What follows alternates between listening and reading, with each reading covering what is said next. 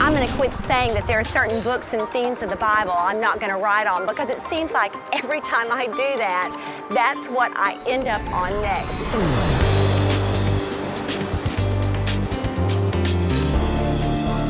We are going to have the ride of our lives ahead of us. We're becoming aware of the kind of Babylon that surrounds us. I'm praying for a mighty and a transforming Word of God to fall upon us.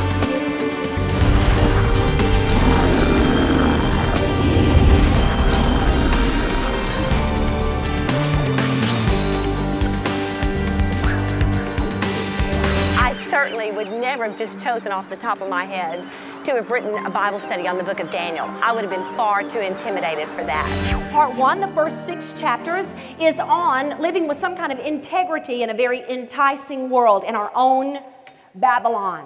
The second half is going to be on prophecy and eschatology. We're going to study some end-time events as well as seeing some prophecy that came forth through the mouth of Daniel that has already been fulfilled. So I cannot wait to get into that. I had more and more books and resources on my desk until I was carrying them home, bringing them back the next morning.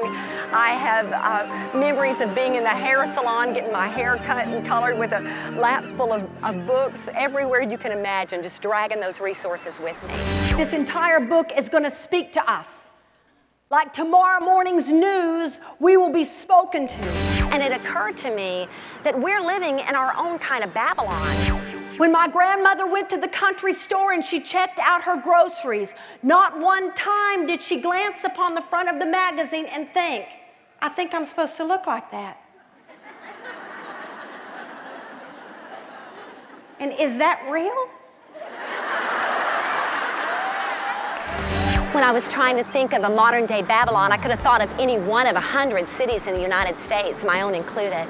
But I settled on Los Angeles because, to me, it's the media that is driving this image building that is just driving American women crazy. Everything that we're seeing, everything that we watch on television, all the advertisements, so much that's before us that we feel like we never can measure up to.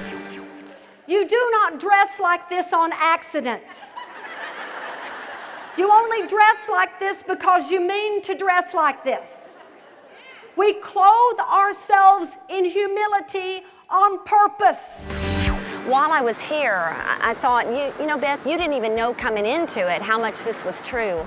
I was right there on Rodeo Drive, and I was watching the people and the expressions on their faces walking by, and I watched this look of self-importance, this trying to put this image forward that we all know in the dark of night is a lie.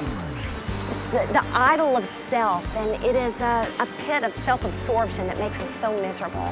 That's what I pray we're going to be able to in some way address and ask God to help us work on. The whole question is this: can we live in this kind of society, which we do, but without becoming defiled by it? I'm not talking about living under a rock or in a closet somewhere. I'm talking about living out in our culture where you and I have to be relevant, where we are called to minister, but in such a way that we rub off on it instead of it rubbing off on us. I think I could use this Bible study. How about you? Then let's do this thing together. And I am talking to you.